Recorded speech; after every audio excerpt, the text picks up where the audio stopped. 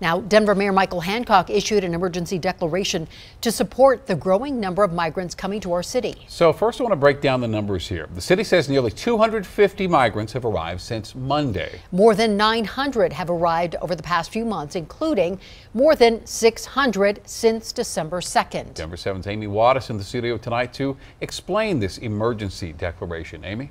Shannon, Mayor Hancock says the unanticipated influx of migrants has put an immense strain on the city of Denver's resources, a level that he says is on the verge of reaching a breaking point.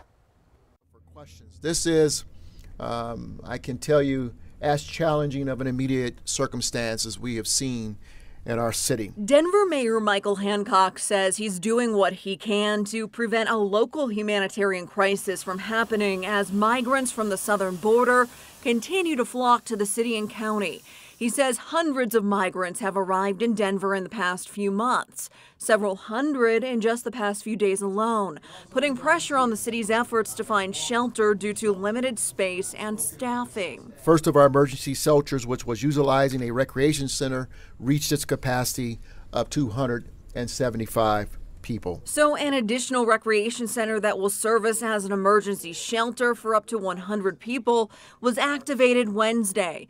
This is why the mayor issued an emergency declaration for the city and county of Denver today. This declaration will give us another tool in our toolbox to free up and secure resources and streamline processes, including funding and sheltering options. Mayor Hancock also addressed the situation at the U.S. border with Mexico. He's calling on political leaders in both parties to address this crisis many cities across the nation are facing. But cities all over this country are once again having to respond because of the failure of our Congress and federal government to address a very critical situation.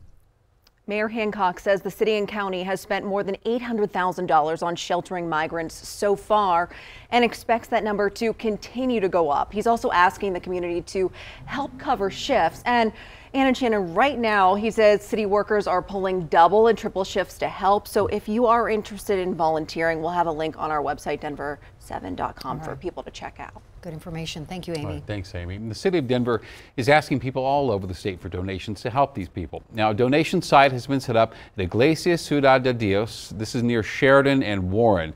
And volunteers also with the nonprofit Papagayo are also helping organize donations. People are coming something new, not only the climate, but also the culture. I believe in people, and I believe in the sense of community. I believe that this nation was built on pure heart. You know, we are here for one another. Here's a list of the items needed most: coats, pants, socks, underwear, and children's clothes. You can drop them off at the church from 4 to 7 Tuesdays and Wednesdays.